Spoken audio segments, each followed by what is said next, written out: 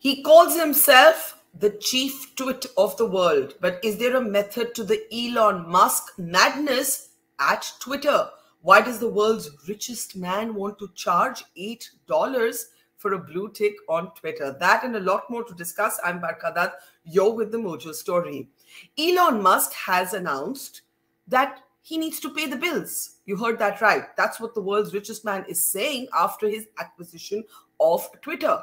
Musk now wants to charge for the blue tick or the verified badge on Twitter, which is actually mostly reserved or meant to be for public figures. He's saying an $8 pricing seems appropriate to him, and it can be adjusted proportionate to a country and therefore have kind of different slabs country-wise.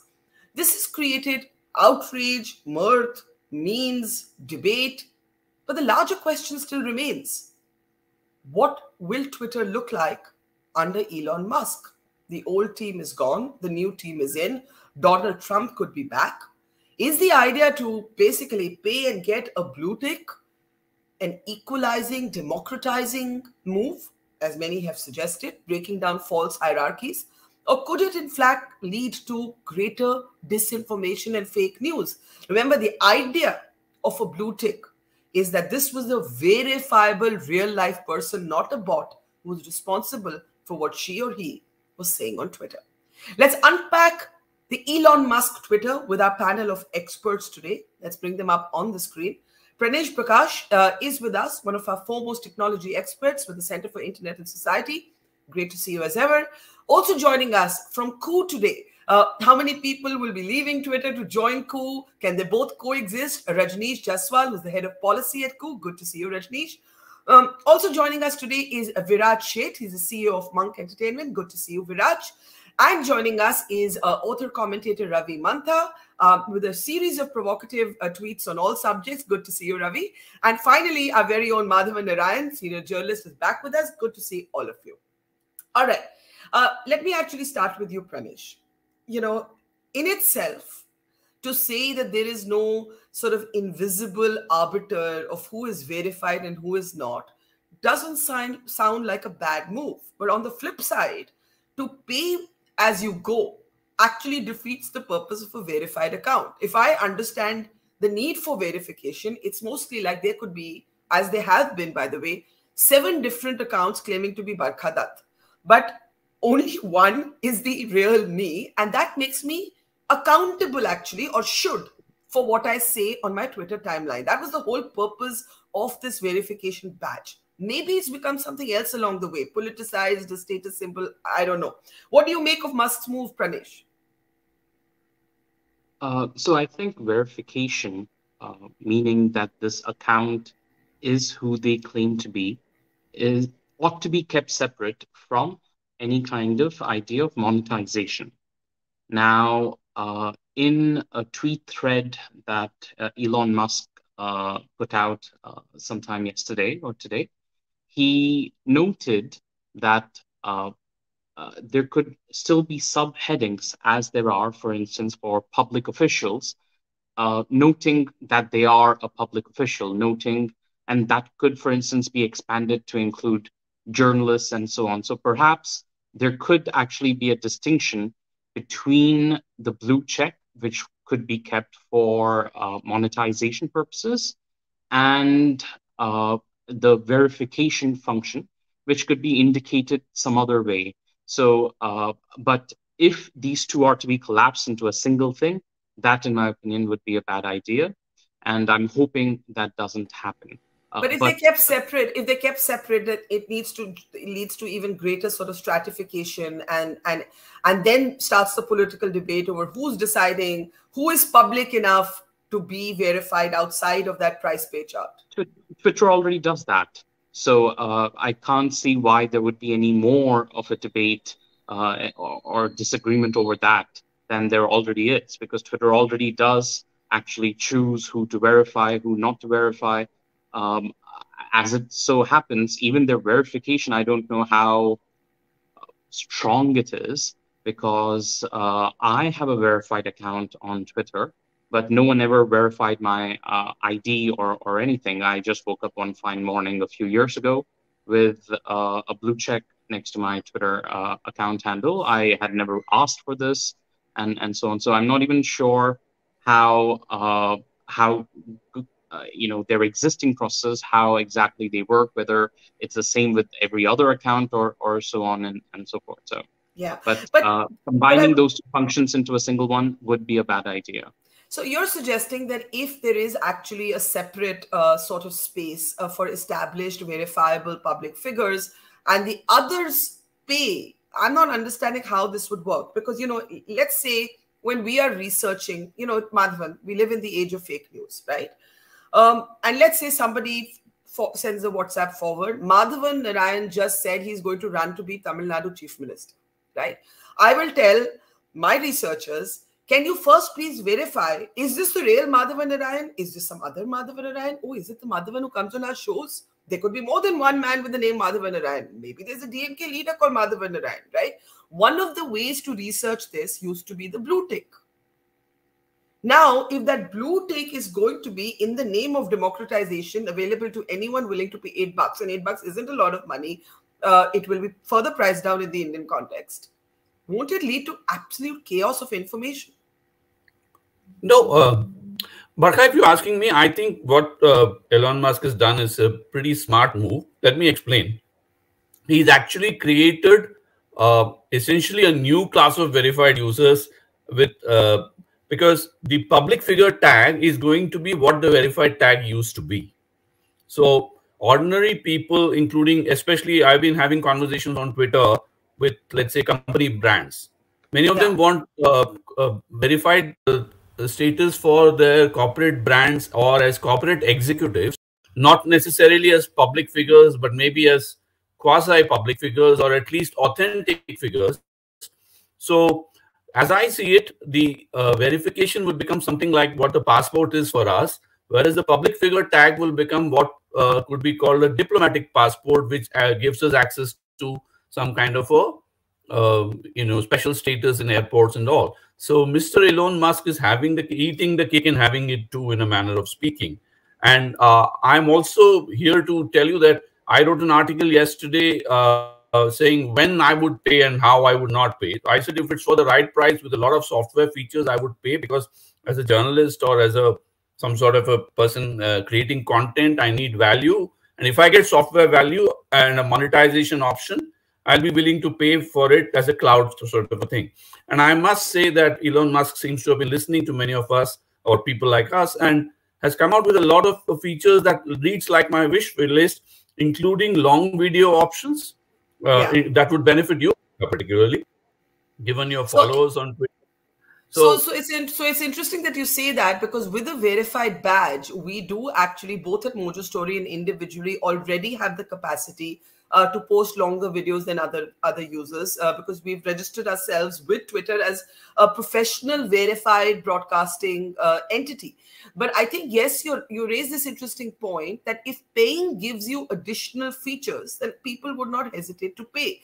I am more interested in what that does at the consumption end. Okay, from the user end, you're saying I'll pay my $8. I can get ABC extra perks, including being able to post longer videos. This will enhance me professionally. So that's a service you're paying for. But if everybody is verified for a fee, how do we know what's true and what's not true on Twitter? Let me bring in Rajneesh. Sorry, you want to answer that, Madhavan, briefly? I just want to go to Rajneesh. One small point I want to clarify, that the verified handle, especially the public figure tag, will give the source assumption or the source credibility to the consumers, which basically means if it comes from Barkha Dutt's verified handle, it will be for them what for us is a reliable source, like a press information bureau or a press release from the World Bank. So it's a pretty smart move, It's not a bad move at all. Except that he will make money both ends. Very clever tactic, I must say. He's going to be charging people for something like nothing more than an Aadhaar card level at a digital level. 400 rupees a month for something every month for just to tell you who you are is a lot of money for Elon Musk. While he continues to build, he talks about democratization, but he's actually creating a nice public figure hierarchy. Okay, that's the point. And I was going to go to Rajneesh, but I saw Ravi's hand go up. So let me actually bring in Ravi at this point. Yeah, there's Ravi. Ravi, there's a left-right battle on Twitter about who gets verified, who doesn't get verified. Both sides claim an arbitrariness. It's a deeply politicized conversation with a flat fee. Does that debate end? Can we unmute Ravi? Yeah, go ahead. There are two very distinct components. The first thing is the current verification process, which I think is deeply unfair. There's about 400,000 people who are verified on Twitter, and probably another 2 or 3 million who should be verified but who are not.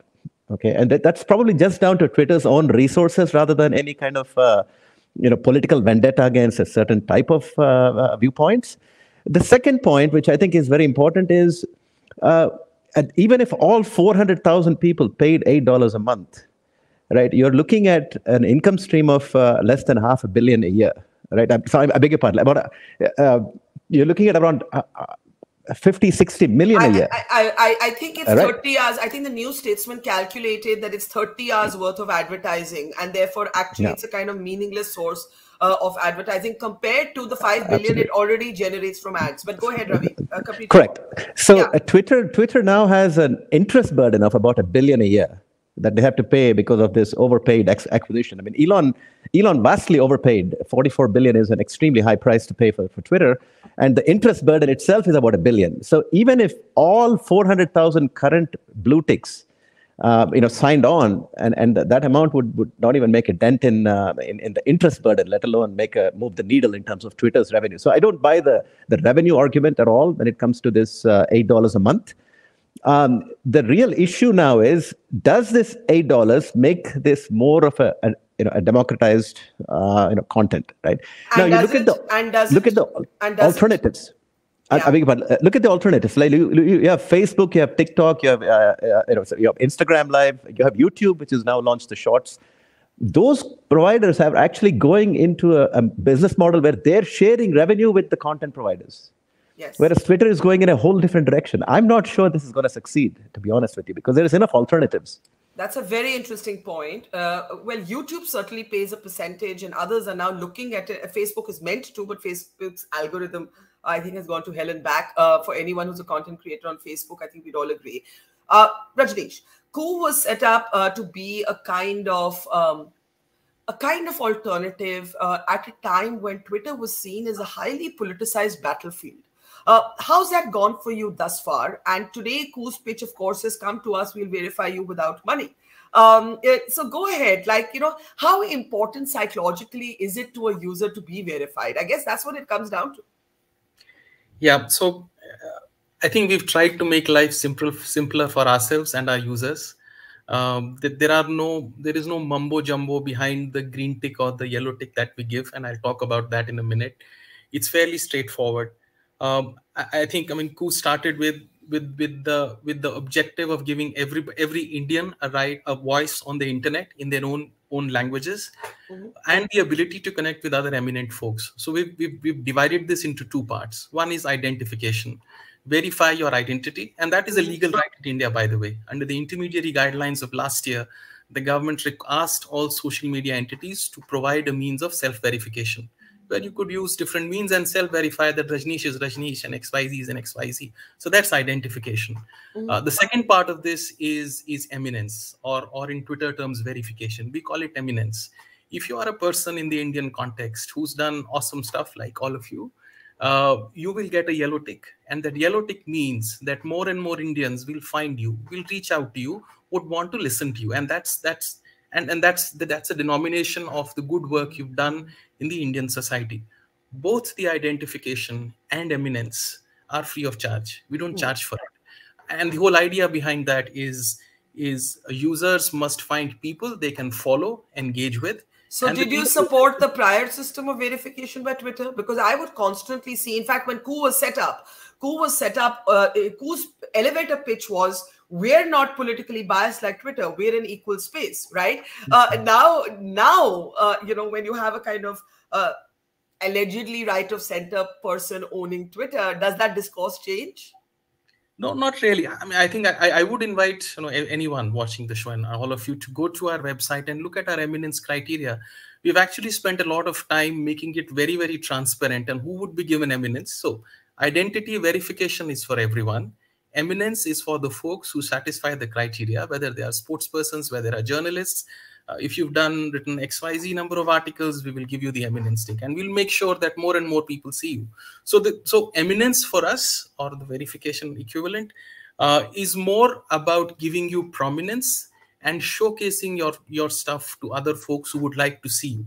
It's nothing more and nothing less. It's, as I said earlier, we've tried to make life simpler for ourselves and everyone else. So there is yeah. Before I come to Viraj, I think one of the things we have to accept is that all conversations around big tech, social networking platforms are political conversations in all countries. In the United States of America, where I am right now, you've had big celebrities saying we're walking out of Twitter. You've had big brands saying halt the advertising for now on Twitter. So there's going to be a kind of lot of churn. In fact, we saw this very public fight between novelist Stephen King and Elon Musk. Elon Musk's earlier price point was $20 for that verification badge, and this argument kind of led him to scale back and place it at 8. Viraj, what do you make of this? I mean, at one level, it's all hilarious. It's highly entertaining.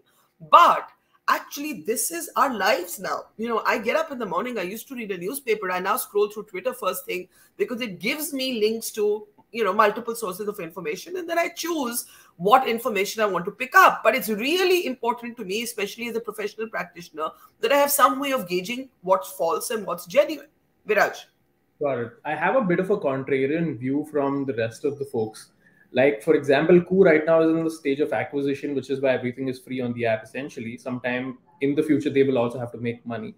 They will start charging for certain fees or services eventually, because the key goal for any social media platform is to enable their top users and content creators. That's how any social media platform sustains. That's effectively what Elon Musk is trying to do. If you see one of the replies on his threads, which specifies that, okay, this is one of the ways in which he will also try to enable content creators, that's how the platform becomes long sustaining.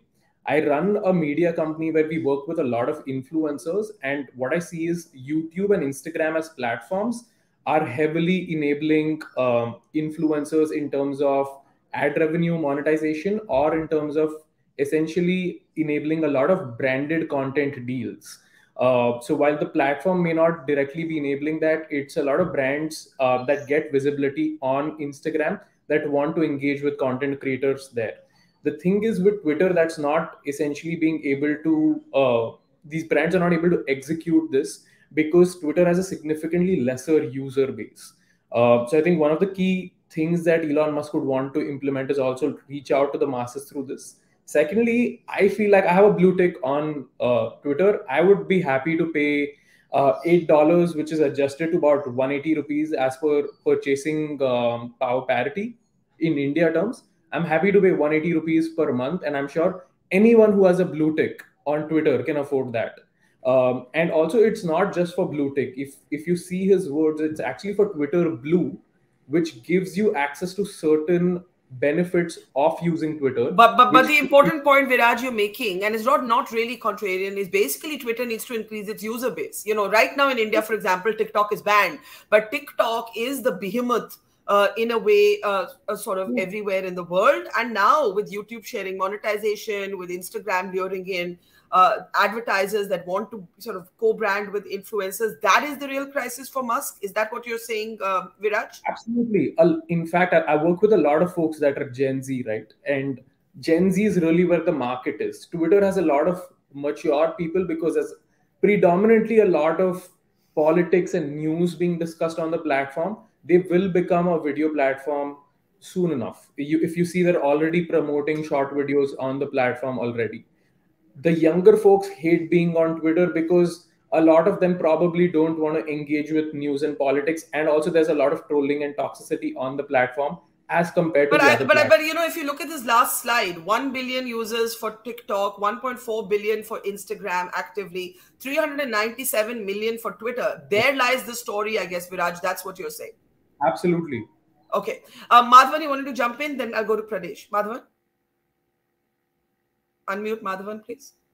Well, Ravi Yeah. said a lot of interesting things, but Barkha, it's pretty simple for those of us who've grown up in the age of newspapers, magazines, and TV channels. Twitter is more like the old-fashioned black and white newspaper, or has been so far, and suddenly faced with a crisis because You mean magazines. we're the oldies, we're the oldies, Only, and yeah, but yeah. that gives us the wisdom of hindsight. The point is, Twitter is right now like a newspaper launching color supplements in order to improve its revenues and advertisements. So the color supplements, the TikTok equivalents, will be the videos that will be coming on Twitter, a bit like your Daily Times or ST City, Yeah. and then.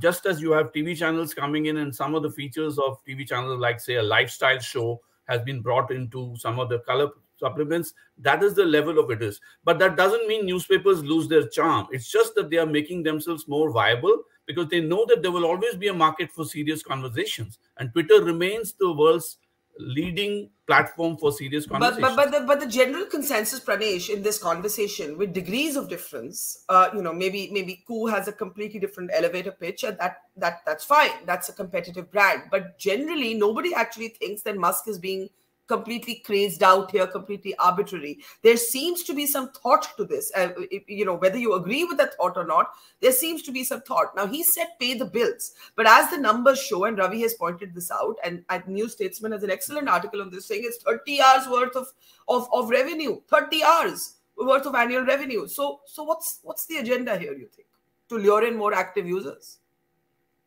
I think yes. Now I'm not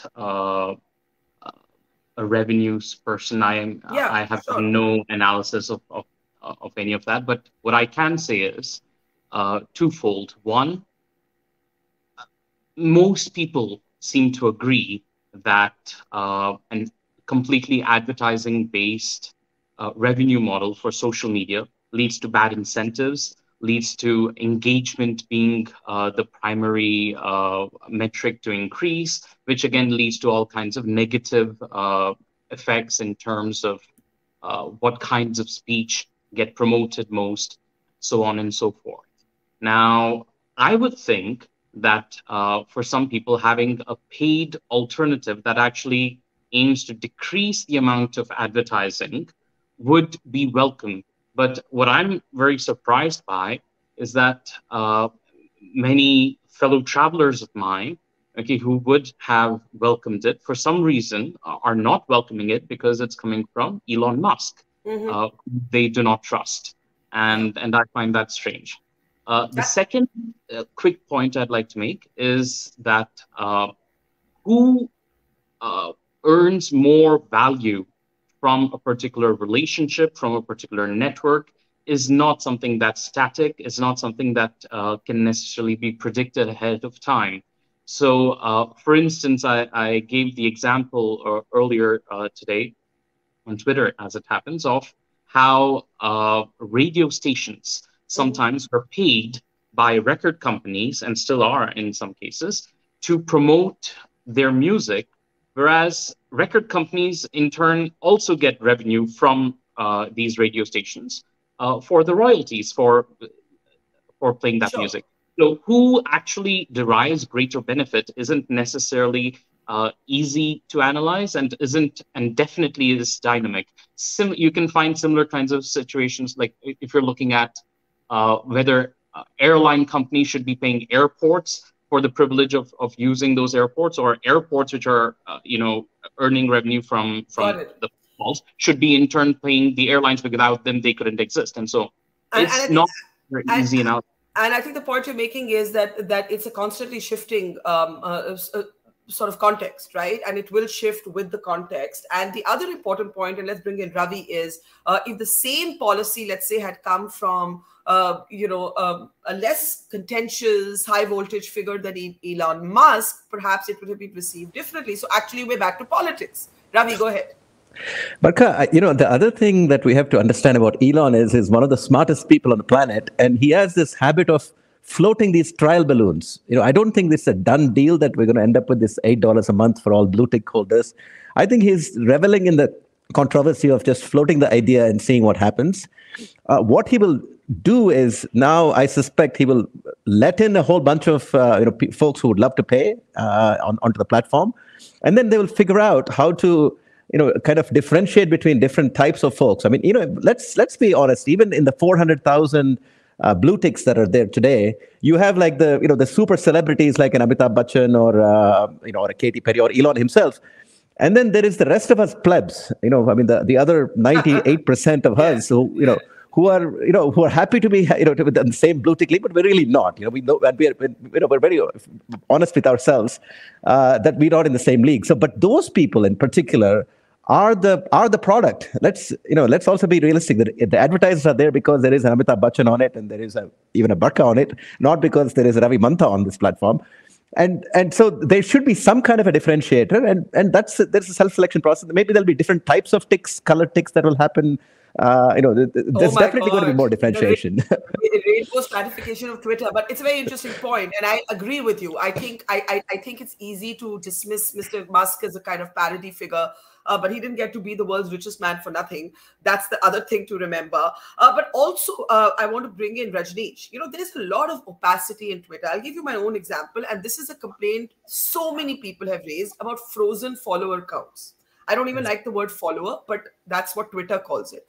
So frozen follower counts. I've literally had the same number of people engaging with me on Twitter for the last, I would say, about 5 years. For 5 years, it's a frozen. And I see so many people talking about this, and you have no idea, is it the algorithm? Is it something else?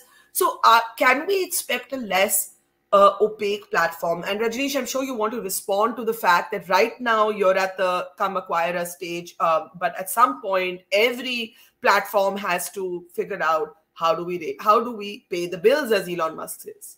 Yeah. No, I think before I answer that, I'll respond to Viraj as well. At least for eminence and for identity, the green tick and the yellow tick, they will remain free for as long as it takes. And this is not a way to monetize. Giving somebody an identity or verifying somebody as an eminent person is not the way to make money, at least for coup. And it will continue to be so. The other question about frozen counts of followers, I think they will grow as creators put out good content. On Coup, we are already seeing a bunch of people acquire large number of creators. We don't pay anybody any money to create content.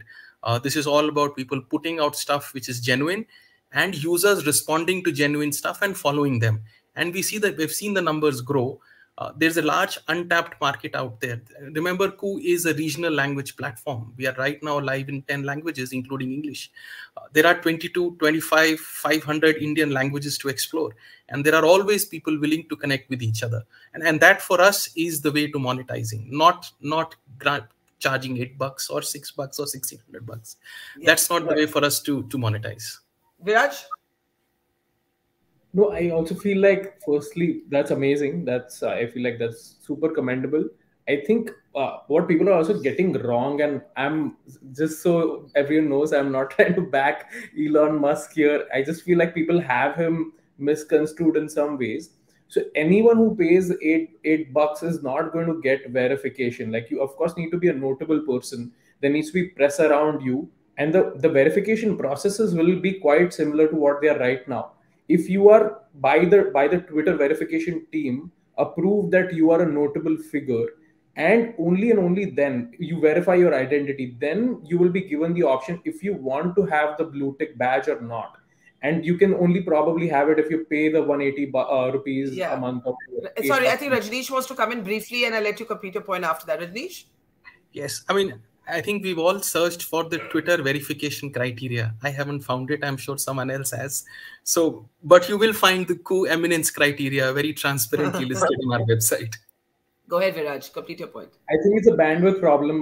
When I tried applying for myself, like, I had the same queries. I had to speak to someone from the Twitter team effectively, and then they could do it eventually. I think they'd stopped it for about a couple of years. Every social media platform has some issues, but I love that Coup is an Indian product effectively and is trying to do something like genuinely great in the regional space and empower like the real Bharat that we all speak of. So I will make an account in Coup right after this. Okay, good. Verify me quickly. Okay. I'm actually curious why, Viraj, you wanted that verification. What would have Me? happened if you did? Yeah. I Yeah, think we all recognize that in a way, many of us are on Twitter for professional reasons, right? right. And therefore, that verification, I think that's the point Madhavan was making. It's an extension of your professional interests. And that is why it matters. It's not some social status symbol, right? Madhavan, I think that's the point, right?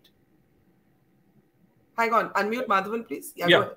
Yeah. I mean, let me use my usual analogies. You can't compare a George Clooney movie with a Brad Pitt movie. It's like this. There is a certain gravitas to Twitter which you cannot deny. And it's so funny. We are discussing democratization, and we are talking also about coups. Now there is a coup going on, thanks to Rajneesh, and the way there is a certain below the line regional languages vernacular revolution going on. But in the internet, there is room for everybody as far as content goes. Yeah. But there is a certain thing called gravitas, and to the extent that Elon Musk, I take I pretty much said what Ravi Mantha said, that Elon Musk is doing a good business job, just as somebody can revamp a newspaper. Twitter has been too long sleeping on the job, and I have had troubles helping some of my music celebrity friends getting verified, because it's like a house without a door. You didn't know where to start. And and there has been lots and lots of complaints of various kinds on Twitter, and Twitter has been slow to move on that. It has been resting on its laurels just because Narendra Modi and Barack Obama rode to power using Twitter. But so there was a case for Twitter 2.0, and well, let's face it, there is now a Twitter 3.0, thanks to a lot of new things that Elon Musk has introduced, that includes elements of Instagram, elements of TikTok. And may I remind that TikTok is banned in India, to that extent that in some markets there have been special opportunities created for Twitter. So it is a complicated battlefield.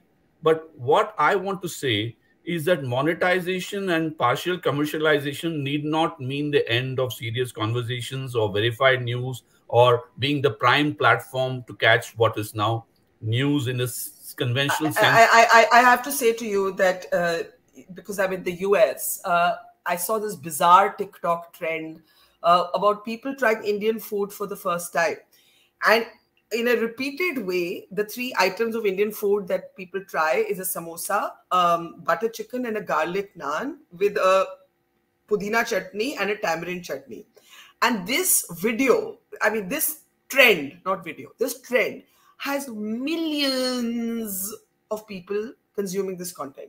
And it actually terrifies me because, Madhavan, you just made the point about gravitas. I think we delude ourselves in thinking that this matters. It matters to us generationally. I think Twitter's big challenge is going to be, how does it get those people who are making those videos on TikTok to Twitter, who look at Twitter as an old person's platform, right? I mean, we're not going to look at these people eating naan and whatever. So, True. But there's an entire generation that is. I think that's the point I'm making. Viraj, as I think the youngest person here, do you want to come in there? Yeah, absolutely. I feel like people on Twitter and LinkedIn, right, they take themselves too seriously. And honestly, no one cares. I don't care if you're the president of the United States. I don't care if you're the richest person on the planet. Like, look at how Elon Musk is dealing with things, right? He's effectively being a troll in good humor. Like, he knows that none of this matters. Like, Yeah. it's all a joke. Okay, he just It matters. Hang on, it does matter. There's big money. There's information wars. There's politics riding on it. Let's not fool ourselves that it doesn't matter, Viraj. I take the rest of your point. A good show about not showing that it matters. He's like making a joke about it. He's taking it lightly. He's literally crowdsourcing suggestions to improve a $44 billion company. No, I take your point. I take your larger point. That's why I gave this example of this TikTok trend in the US that, you know, for some people, we're a bunch of old fogies taking ourselves too seriously. But it all matters. I mean, the future of governments, the future of politics, the future of literally everything is right now being decided. The future of news media is decided by what percentage of revenue big tech is willing to share. So all of this matters. Let's underline that. I've got to close. Ravi, did you have a quick comment? We lost you in the middle there briefly. Ravi, did you have a quick comment? Ravi, if you can hear me. Okay, I don't think we can hear Ravi. Ravi, can you hear me? Yeah. Yes, Barkha. No, look, I fundamentally believe that the verification process has to change because we all know, pretty much hundreds of people who should be having a verified account, probably personally, who don't, and that's really not. So the system's broken for sure. But whether this is the right fix or not, I think time will tell. Okay, Pranesh, do you want to wrap this up for us? I take Viraj's point. There's a generational collision here. And Elon, I think, is playing the young person's mascot. There is a kind of irreverence in him that people either hate or love, but can't ignore. This is how he took over the Twitter headquarters famously, for example, a troll in good humor. Where do you draw the line? Pranesh, last word. Sure. I don't really have an answer to that personally. But what I can say is what I'd love to hear more from Elon Musk about is where the previous CEO, Jack, was pushing, which was towards making Twitter, rather than a product, into a protocol, rather than a platform into a protocol. So there was something called the Blue Sky initiative that they promoted, which would in turn make Twitter more into something like Mastodon. And possibly, for instance, if something like Coup also adopted that protocol, then interoperable with Coup and other such platforms. And I think in the long run, that's where all such platforms should really be heading, because otherwise, too much of the content moderation question, too much of the politics, too much of everything rests on only their shoulders, which no single platform really wants. That kind of burden, that kind of responsibility, that kind of gaze from the governments and so on. So whether this portends other kinds of shifts, and if so, how quickly, is something that I'd Yeah, that's a great point. That's a great point, that when we talk about the politics, it isn't just online in all countries, it's offline, and I think that's really an important point. The bottom line is the last word on this has not been spoken. Pranesh reminds us that this is a dynamic game. This shifts literally week to week, month to month, year to year. And as far as last words go, you can expect that Elon Musk is certainly garrulous, not a man of few words.